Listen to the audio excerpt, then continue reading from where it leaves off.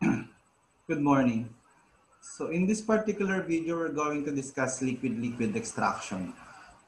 So one of the application of liquid-liquid extraction is in the production of 100% pure ethanol that is used for gasoline. You know? If you gasoline is 10% ethanol, so you cannot use ethanol that is 95% for gasoline. So generally the process is originally your ethanol solution, say for example you have a 50% ethanol solution, um, it could be extracted with benzene, you know? So the ethanol can be extracted with benzene.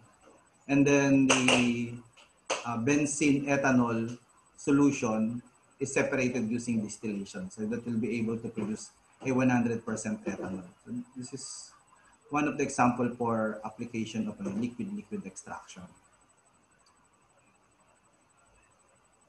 So let me share the PowerPoint. So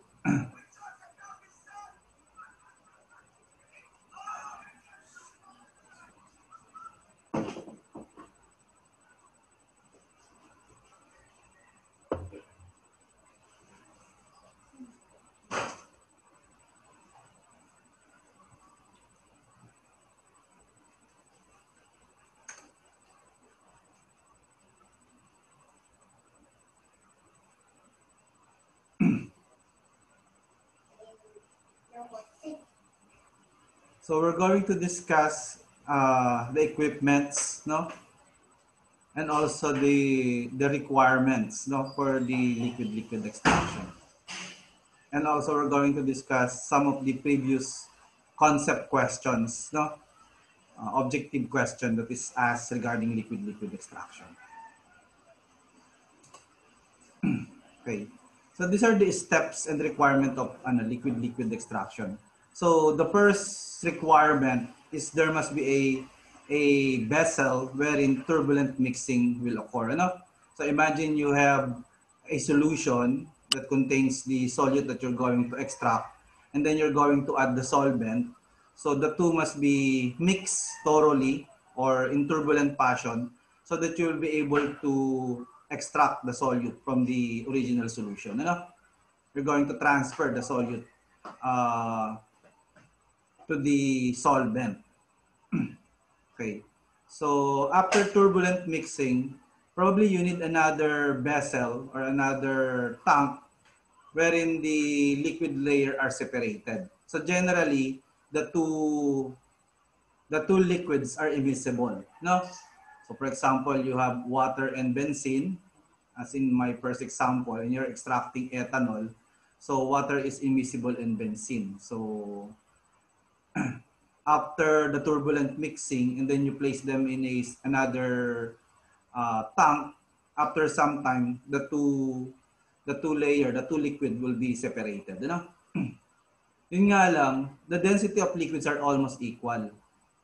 Okay, unlike in distillation or in gas absorption, wherein one of the stream is gas and the other stream is liquid, they separate relatively slower in liquid-liquid extraction. So the size of the uh, liquid layer separation tank is relatively larger. No, it will require much higher residence time. Alam niyo na naman yun sa kinetics. Ano? When you have much higher residence time, the size of the vessel also increases. Okay, so these are some illustration of the liquid-liquid extraction. So the simplest one is one that you have a separate mixer and another tank for the separation. You know? So separate mixer settler setup like this one. You know? So as you can see, you have a tank wherein you introduce the PID. The PID contains the solvent and the original solution. And then you have a mixer. And then you have baffles to create turbulence. And then after, probably you know the residence time. no? Parang CSTR lang.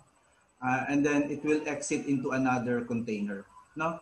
So in this container, if you still remember, you need some time to separate the two. And then you will have the extract. So the extract contains the most of the solute. Ano? Ganun yung definition yan. Whichever of the two contains most of the solute is the extract. And then the flow that contains lesser amount of solute is the raffinate. Pero pwede rin naman na generally this is the organic layer. The extract is the organic layer. And then the raffinate is the water layer. Okay. So the liquid extractor could also be contained in a single vessel. So you have a portion that is enclosed wherein the turbulent mixing happens, and then it just goes out to a larger vessel wherein the separation occur. So you can withdraw the raffinate on the bottom, and then you can withdraw the extract on the top. Okay. So these are two designs for liquid extraction. And then this is another possible equipment for liquid extraction. The first one is a perforated plate or sheave tray tower.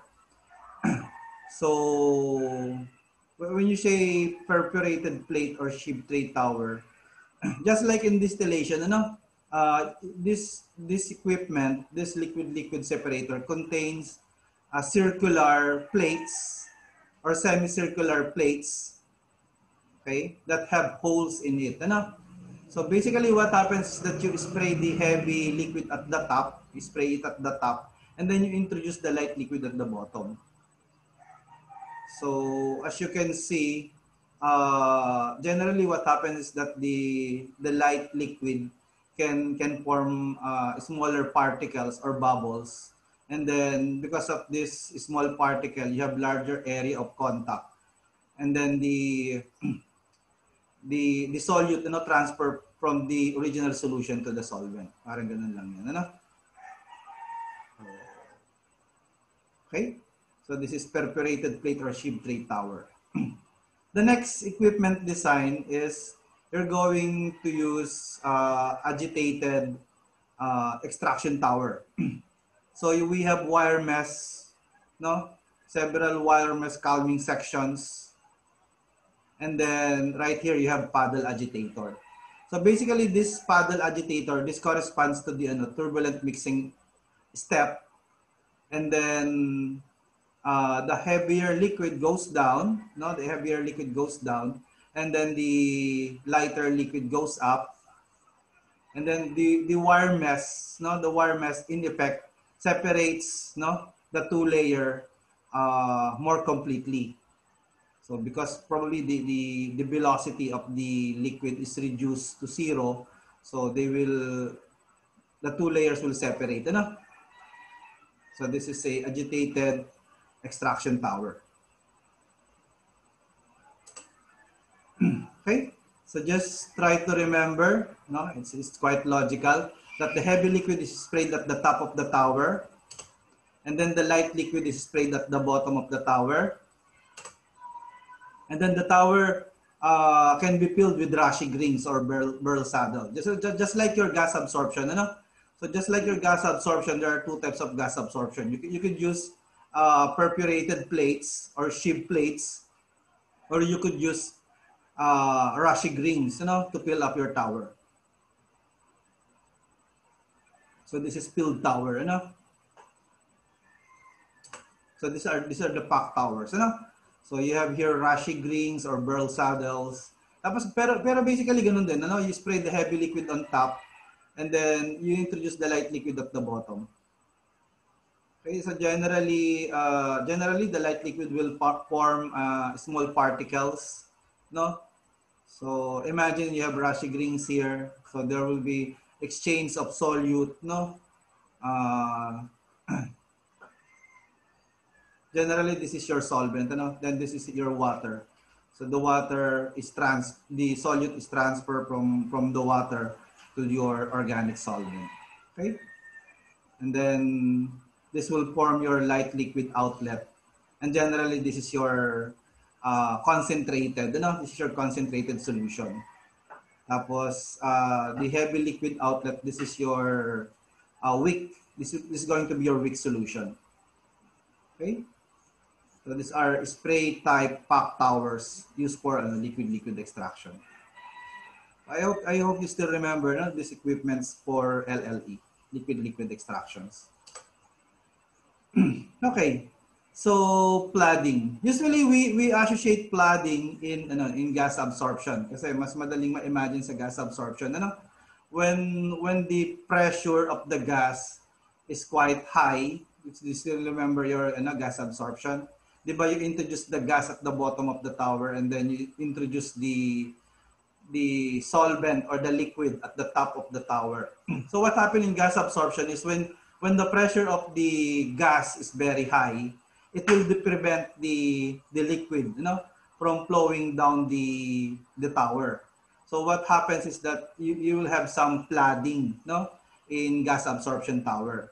So this is also possible in liquid extraction. So how is this possible? How is flooding possible in liquid extraction? Wherein you have two liquid streams, flowing countercurrent to each other. So what happened is that if you're going to increase, the flow rate of one of the stream continuously, whether it's the light phase or the heavy phase, whether it's the dispersed phase or the continuous phase, as long as you increase one of the phase gradually, and then you held the other stream, flow rate constant, what will happen is there will come a time wherein the dispersed phase and the continuous phase will coalesce, So what will happen is you will have only one stream, whether it's going out in the bottom of the tower or it's going up, no? So you in the end, when flooding occurs in LLE, if you can imagine it, you will have only one outlet stream. So that's when we say that we have flooding in liquid extraction. A point is reached where the dispersed phase coalesces, the holdup of that phase increases, and finally both phases live together through the continuous phase outlet, So ganun yung that's how flooding in liquid extraction occur, So possible din ng flooding dito. May flooding rin, May flooding phenomena rin sa liquid extraction. Okay, and then if you're going to analyze the phase rule in liquid extraction, you still remember the Gibbs phase equation. This is the Gibbs phase equation. F is the number of independent variable or the degrees of freedom. C is the number of components, and then P is the number of phases, and then itong plus 2 is the temperature and pressure. So if we're going to held the temperature and pressure known or constant, so these are known variables. So the equation is reduced to C minus P. Okay? So generally in liquid extraction, you have three components, the original solvent, for example, most of the time it's water. Okay? This extraction solvent, most of the time it's an organic solvent, and then the solute. So you have three components. Tapos phases, generally you have two phases, the organic liquid phase and the aqueous liquid phase. So 3 minus 2, the answer, the degrees of freedom is generally equal to 1. No? So if you have a liquid extraction system, what this is telling is that if you know the composition in one of the phases, so for example, you know the composition in the water phase, in the aqueous phase, you should be able to calculate the concentration in the organic phase.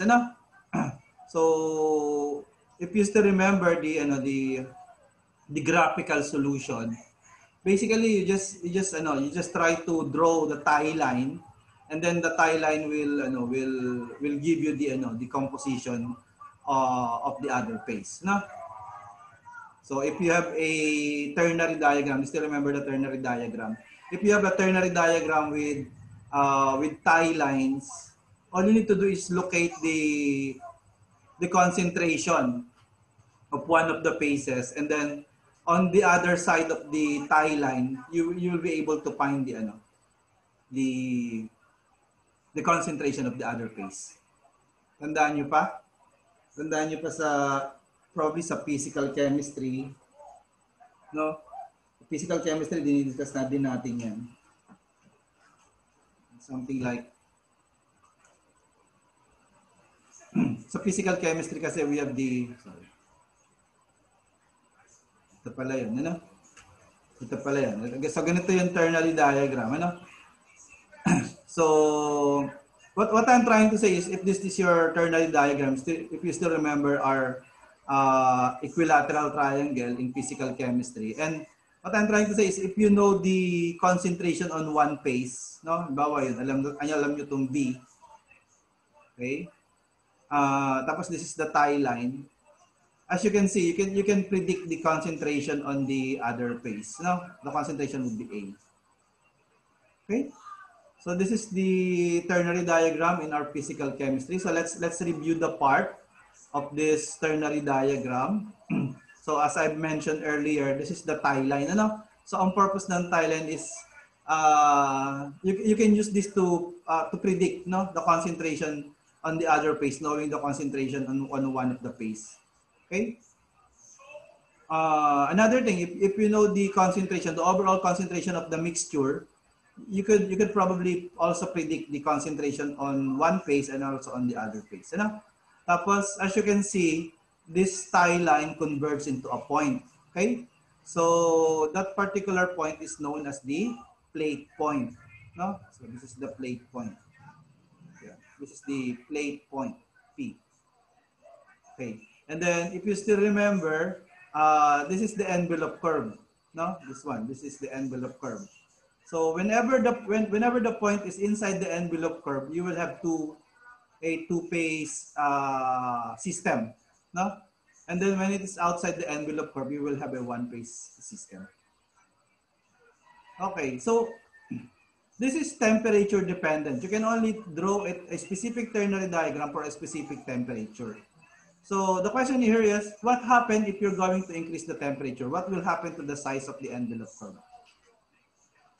So generally, when the temperature increases, the solubility also increases. Ano? That's the general case. So what happens is that the one phase region increases kasi the solute will become soluble. Ano?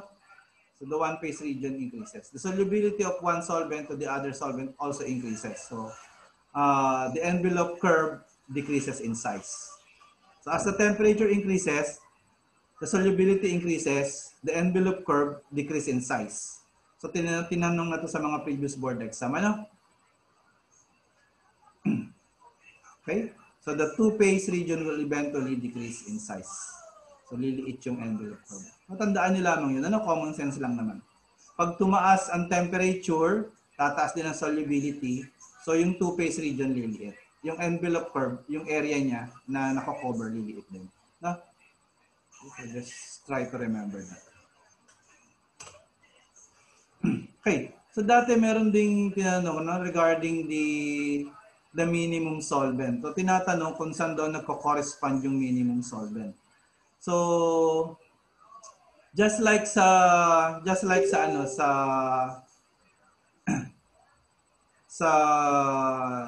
absorption, the minimum solvent corresponds to the pinch point. So how are we going to illustrate this in graphical method kung tandaan niyo pa? So basically, if you know one of the points, say for example L sub O, alam niyo yung L sub O.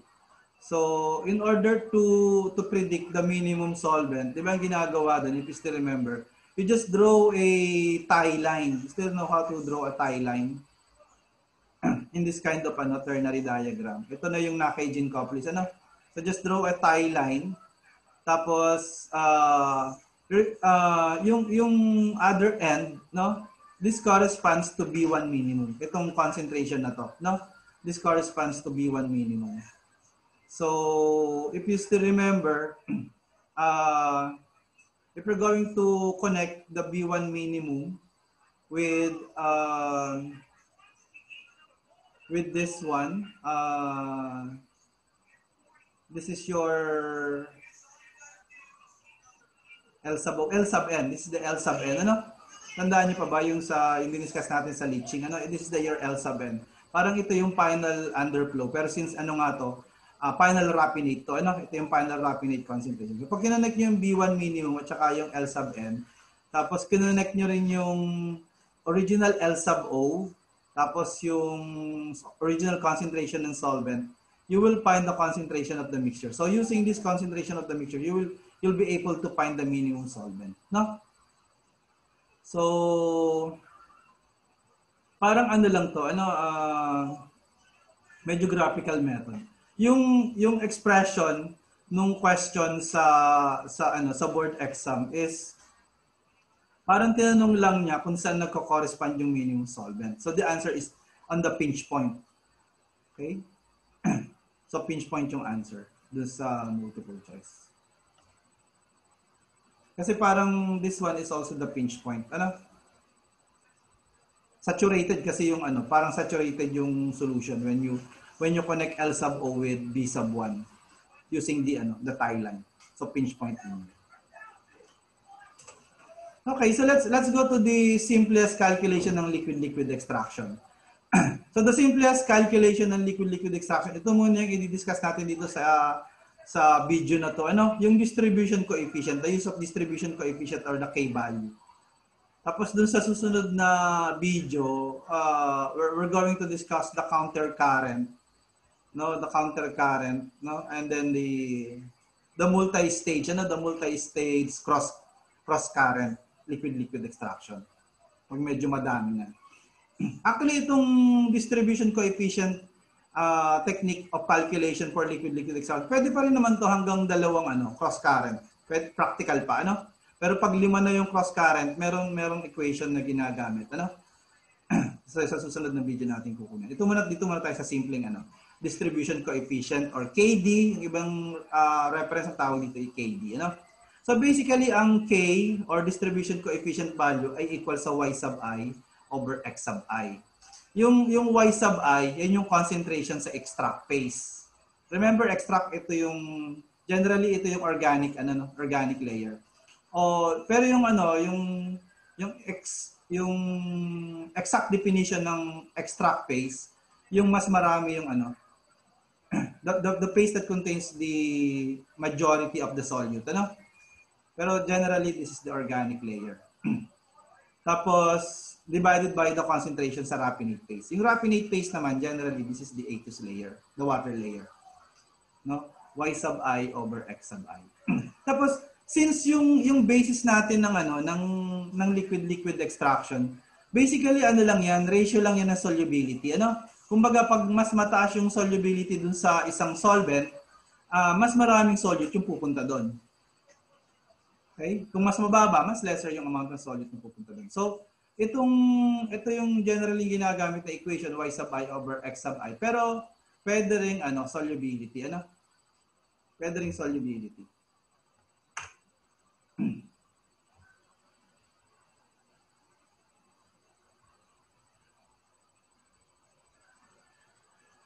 Pwede rin solubility yung definition nito. So, solubility generally sa organic layer divided by solubility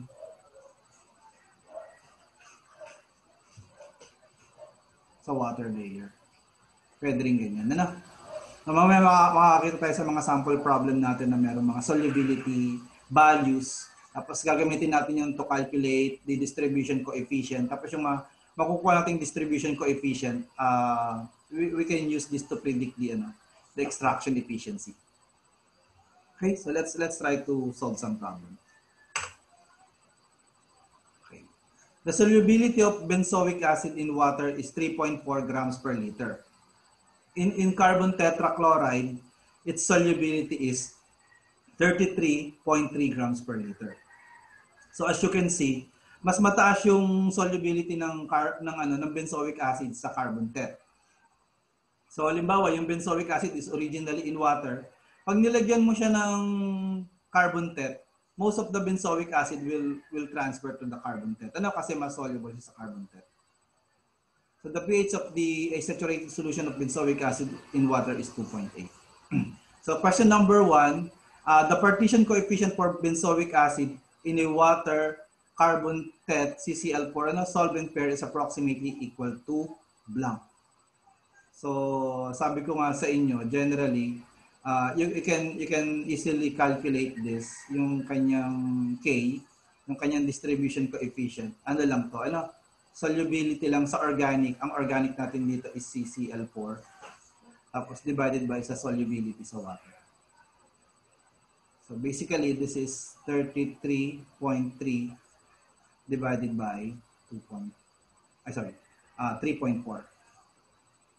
So ganun lang yun. Parehas naman sila ng units. Grams per liter. Grams per liter. So, okay, get your calculator para hindi kayo mainip. Para mainip kasi So, 33.3 divided by 3.4. We're supposed to get something like 9.8. No? Okay nyo ba ito? Letter C? We're supposed to get this one. Okay. So, number 2. Let's go to number 2. This is quite simple. Madaling-madali. Tandaan nyo lamang basta yung definition ng yung mechanism ng liquid-liquid extraction. Ano lang yan? Difference in solubility. So, solubility yung pinaka-factor talaga dito. What weight of benzoic acid will be transferred to an aqueous phase of 1 gram of benzoic acid if 1 gram of benzoic acid were dissolved in 100 ml of carbon tetrachloride and the solution were extracted with 100 ml of water? So, originally, yung benzoic acid ay nasa carbon tet. Tapos, naglagay ka ng 100 ml ng water. So, the question is, ilang grams ng benzoic acid yung magta-transfer sa water? Okay? So, probably, kasya naman siguro dito sa taas. So, solve natin dito sa taas. So, sabi ko nga sa inyo, ganun din lang yan. So, K is equals to Y sub I. Yung Y sub I natin, organic layer, over X sub I. Yung X sub I natin, yung water layer. No? So, na-solve natin yung, ito yung ating 9.8. Yung ating K is 9.8. So, kasi the same system, benzoic acid, water, at saka CCl4. Tapos yung Y sub I natin, at equilibrium, imagine niyo after some time, at equilibrium, you will have 1 gram of benzoic acid minus X. Let X be the number of grams na na-extract ng water. Okay? Kailan ba yan? So X is going to let X be the grams of benzoic acid. I'm just going to call that BA, extracted by water, or just simply extracted. Okay, so you will have 1 gram minus X, and then divided by the amount of carbon tet, that's 100 ml. Okay, tapos sa denominator X sub I is X divided by, this is carbon tet, 100 ml of carbon tet. Sa denominator naman niya, 100 ml of water. Do you still remember this quite simple solution in liquid-liquid extraction using distribution coefficient? Still remember this?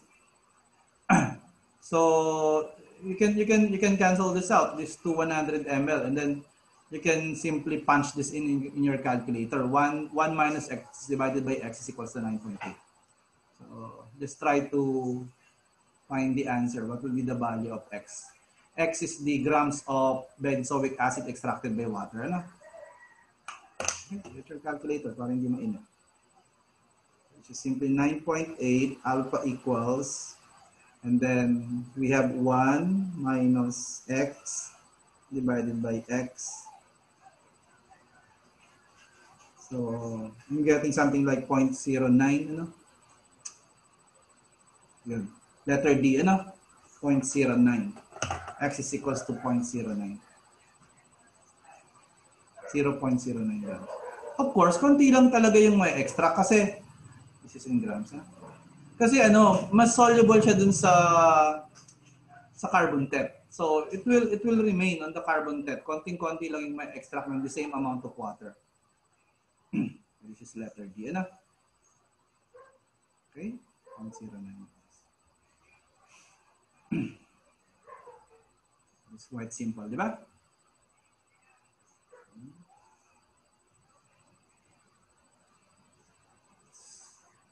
Solve another problem. The partition coefficient for an organic solute A distributed between ether and water is 5. Okay? That is K, solubility or Y sub I, ether over water is equals to 5. So parang Y ether divided by X water is equals to 5. Now, question number 3. If 10 grams of A were dissolved in 100 ml of water, what weight of A would be removed by a single extraction with 100 ml of ether? Actually, basically, the same lang. Ano? Kaya lang, this time, we're going to let X be the amount of A that is extracted by ether. So, nasa ano na siya? Nasa numerator na siya instead na nasa denominator kamukha kanina. Ano? So, let me solve it right here. No? Number 3. Number 3. So, basically, ganun pa rin naman yung equation natin. Ano? K is equals to Y sub I over X sub I. Okay? Tapos, we're going to let X be the grams, no? Of A extracted. This time by ether, no? Okay. So let's substitute the given. The given is K is equals to 5. And then Y sub I is equals to X. And then you have 100 ml of ether. Notice that I have the organic layer at the numerator, ano? The organic concentration at the numerator. So this is ether. Tapos, originally you have 10 grams of A. Tapos, ima-minus ko lang yung X. Ito yung natira sa water layer. So, divided by 100 ml sa water layer. Okay? So, ganun ulit. This will cancel out. And then, you can use your calculator to find 5.0 X divided by 10 minus X. So, the value of X is equal to, okay, try to use your calculator so that you can confirm my answer. 5 alpha equal alpha X divided by 10 minus X. And then write 1. So, I have 8.3, ano? 8.3. So, yun, letter B. Di ba? Letter B. Okay.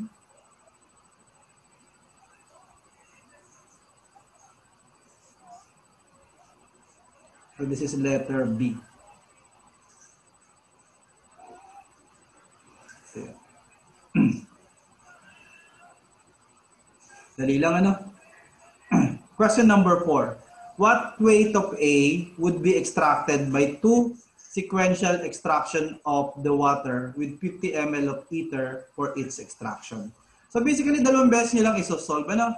Tapos, imbis na 100 ml yung ether, 50-50. So, ang mangyayari dyan, you will have X1. Yun yung unang ma-extract ng 50 ml of water. Tapos, next equation, you will have X2.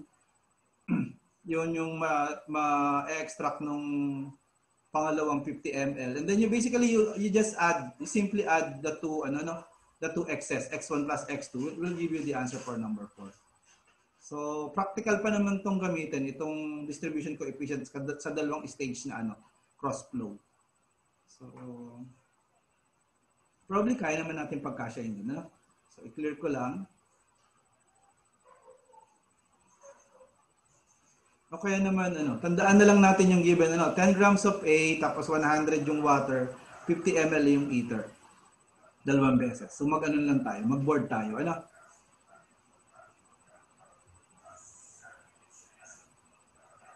Mag-whiteboard tayo.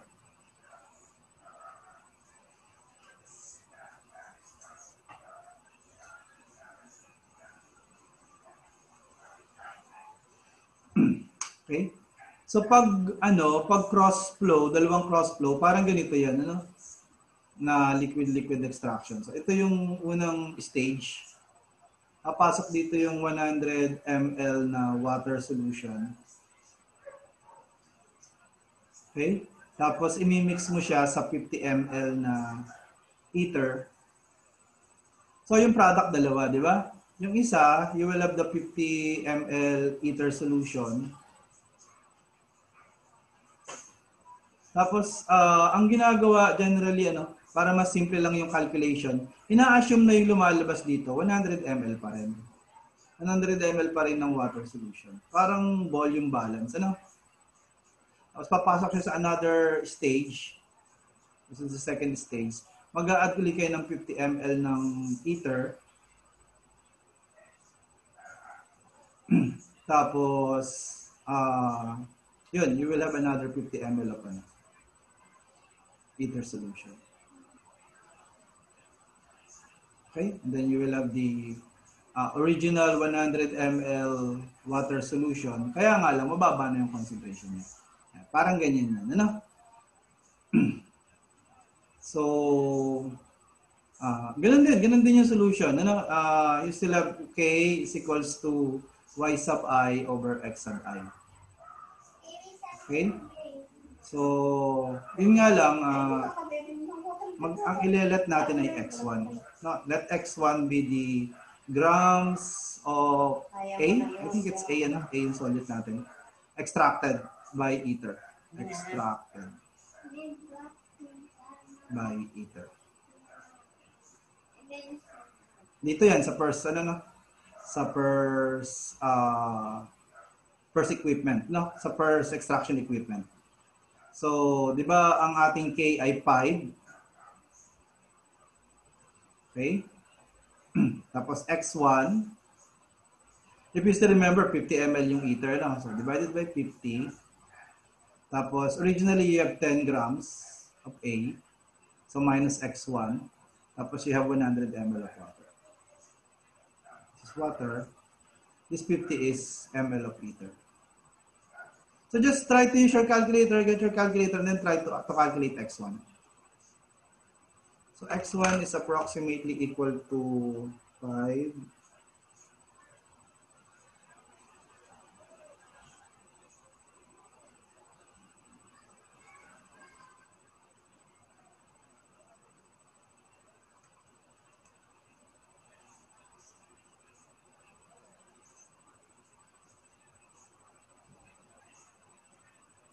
Okay, I'm getting 7.1, So X1 is 7.1. This is 7.1 grams. Ito yung amount ng A na extract, do sa unang extraction vessel. Tapos pasok na naman ulit yung water solution dito sa pangalawang vessel. Okay? Siyempre, this time hindi na 10 grams yung A niya. Ano na lang, 10 minus 7.1, 2.9 na lang yung kanyang A. Pero you will have the same equation. Kaya nga lang, syempre, tawagin na natin yung may extract sa second stage as X2. So, X2 yung pangalawa. It's the same as this. Grams of A extracted by ether. So, halimbawa, we still have 5.0 tapos X2 divided by 50 ml of ether. I hope you can follow. Tapos, hindi na 10, 10 minus 7.1, that's 2.9 na lang. 2.9 grams of A minus X2, tapos divided by 100 ml of water.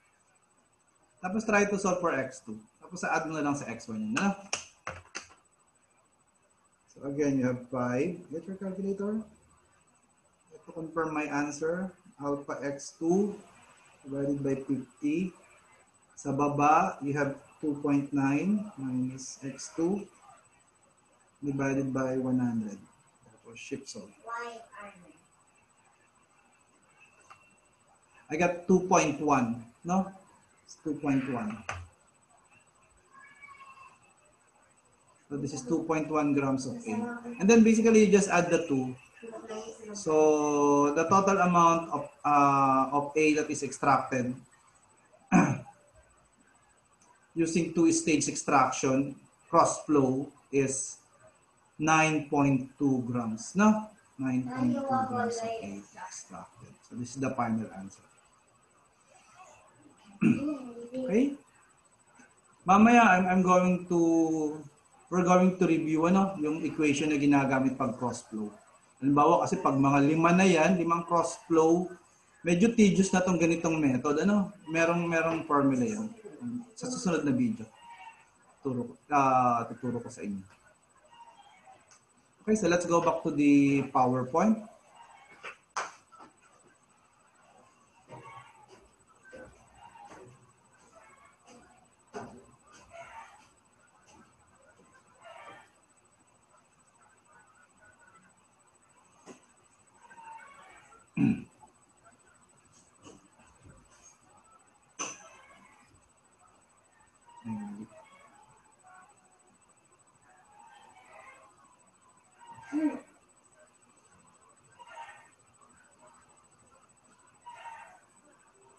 Okay, so ito yung answer natin, 9.2 grams, letter C.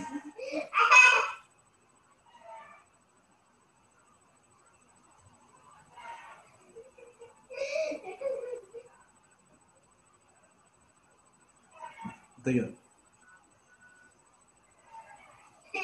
Okay, so let's try to solve the last problem for distribution coefficient.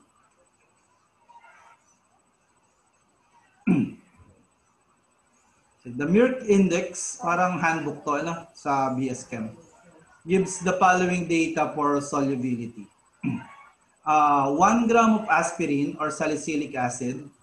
So the first data, parang 1 gram of aspirin, itong unang this one. Itong unang set of data. Parang 1 gram of aspirin dissolves in 300 ml of water. Okay? And then in 17 ml of chloroform or in 12 ml of ethyl ether. No? Yung 1 gram of aspirin. Na-imagine nyo naman, kumbaga, pag halimbawa, you only use 100 ml of water, yung 1 gram of aspirin, it will not completely dissolve, di ba? Yan yung ibig sabihin nito. So you need approximately 300 ml of water to dissolve aspirin. Where in the case of salicylic acid, you will need more water, 460 ml of water.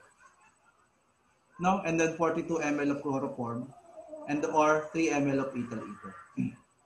You're still familiar with this? Ito laging tinatanong to sa chemistry sa day 1, salicylic acid at saka yung aspirin.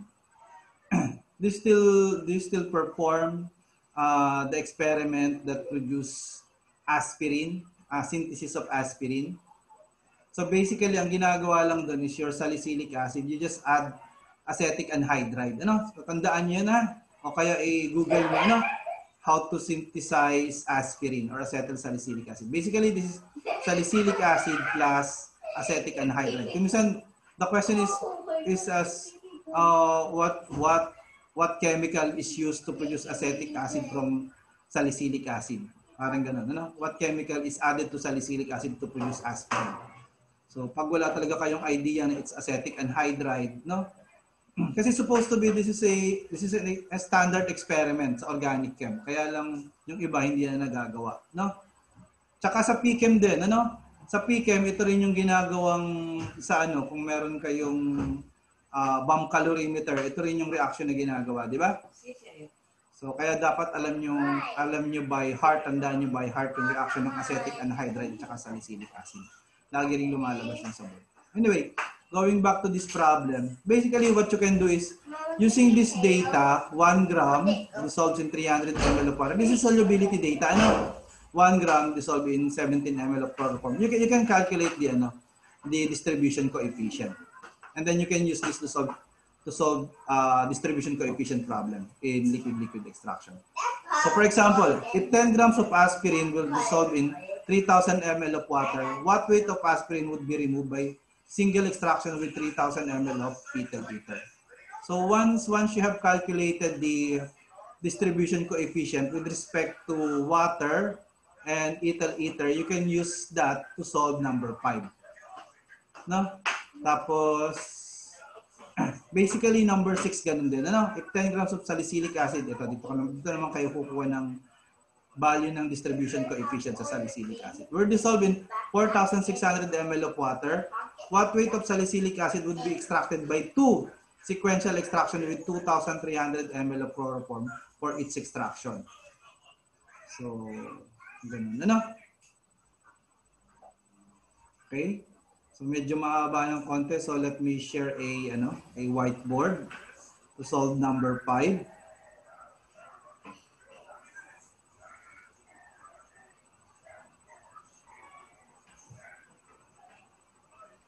Let me clear this.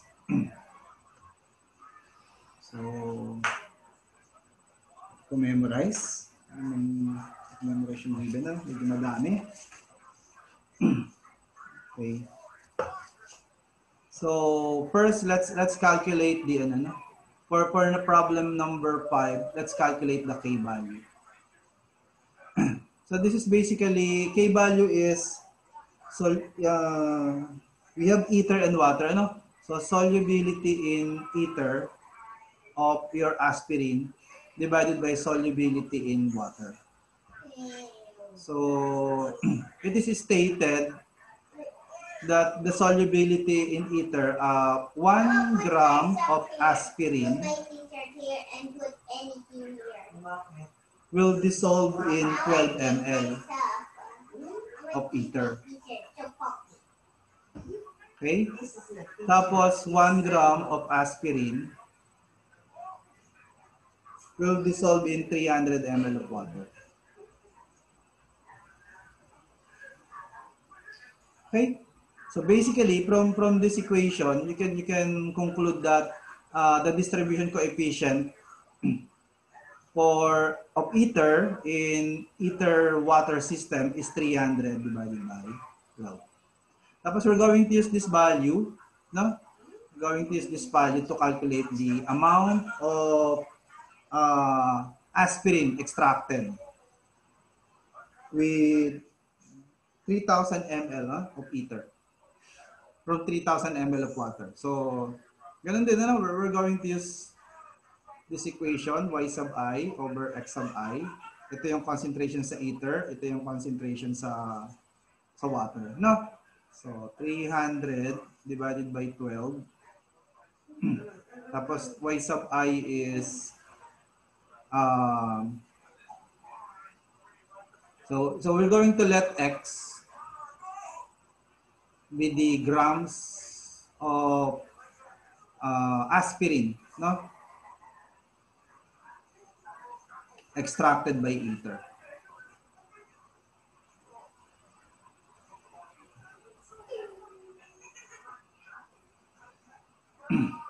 Okay, so 300 divided by 12, tapos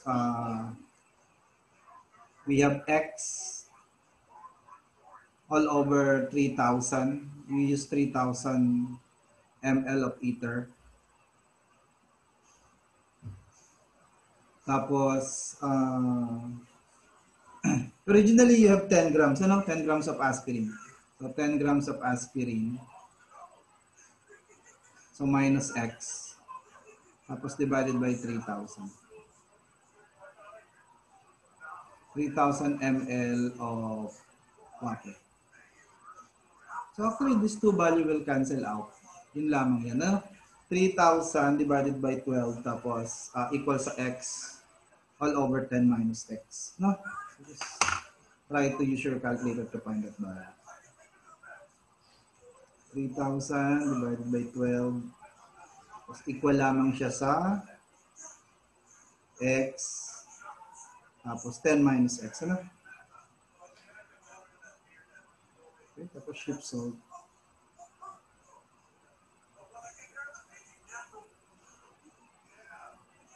It should be 300 lang pala. 300 divided by 12.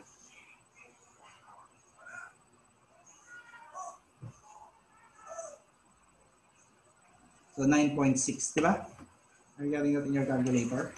9.6. Okay, so x is equals to 9.6. This is grams of aspirin, ano? Grams of aspirin extracted by liter. Okay? So, tingnan natin kung anong letter.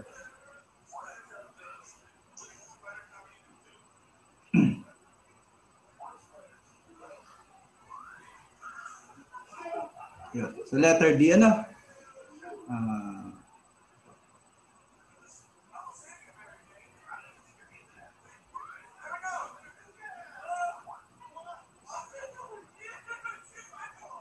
Ting 9.6.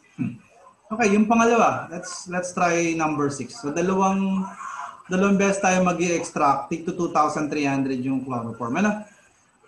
Syempre, kakalculate muna natin yung K ng salicylic acid with respect to water and chloroform. Tandaan nyo, no? 460 ml yung water, tapos 42 ml lamang yung chloroform para ma-dissolve yung 1 gram ng salicylic acid. Tapos 4,600 ml yung water originally, ang pinang-i-extract dalawang beses na tig to 2,3. Okay, so let me share a whiteboard.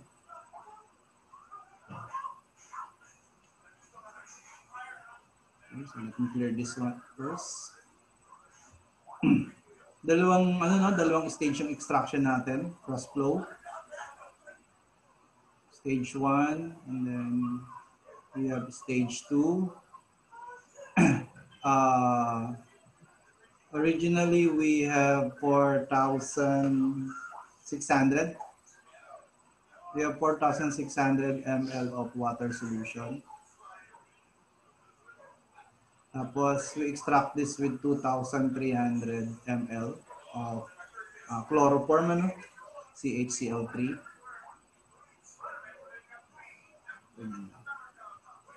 Okay.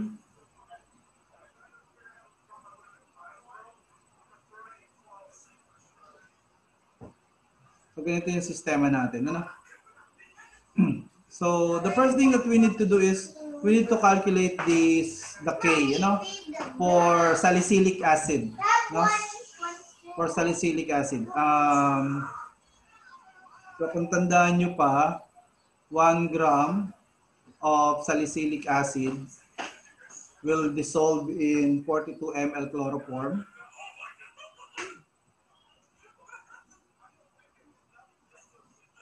Tapos 1 gram of salicylic acid will dissolve in 460 ml of water. Okay? So ang K value natin is 460 over 42. Okay, so using this, ang tinatanong is how much salicylic acid is extracted. So mag-ano ulit tayo x1, x2, ano? So let x1 and x2 be the grams of salicylic acid extracted. Okay? So the same equation, K is equals to y sub I over x sub I. Okay, so we have 460 over 42. Tapos x natin ito sa taas, x1. Tapos we're using 2,300 ml of ether of chloroform. Originally we have, I think we have 10 grams, We have 10 grams of We have 10 grams of salicylic acid. So, isusubtract natin yung X1. Tapos, we have 4,600 ml of water.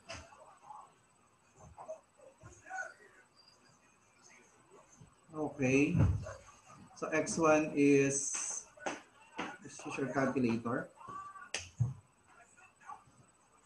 So, 460 divided by 42. And then we have X1 divided by 2,300.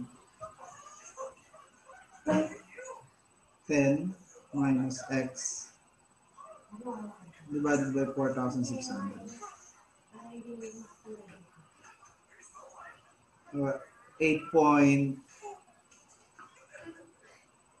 8.5, ano? 8.5 grams.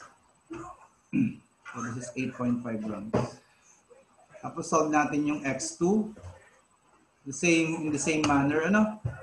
So the same K, 460 divided by 42. Tapos we have X2. The same, ano, 2,300 ml of chloroform. And then, instead of 10 grams, kasi na-extract na natin yung 8.5, we only have 1.5 gram of salicylic acid is left. Ano? So, minus X2 divided by 4,600. So, this is the ml of water. Ano? So, X2 is, use your calculator. So, pwede siguro, palitan nyo na lang yung kaninang equation. Ano? Parehas lang naman yung mababago lang dito yung 10 lang, ano magiging 1.5 lang. So, palitan nyo lamang yung 10 ng 1.5. Tapos shift solve.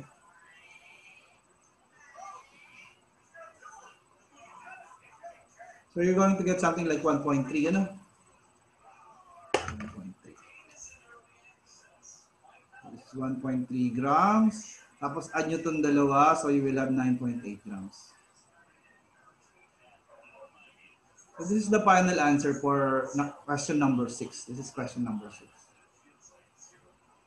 9.8 grams. So let's go back to our PowerPoint. Let's see kung anong letter yung sagot.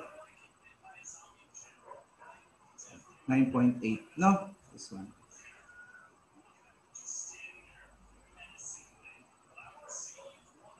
.8 grams.